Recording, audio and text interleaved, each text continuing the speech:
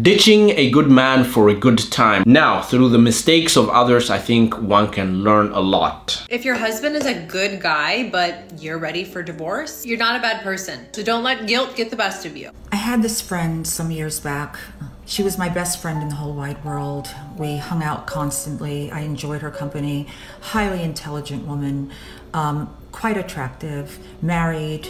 Husband is very attractive, very successful. Not only did he provide for his family, she didn't work, but he cooked, he cleaned, he took care of the kids.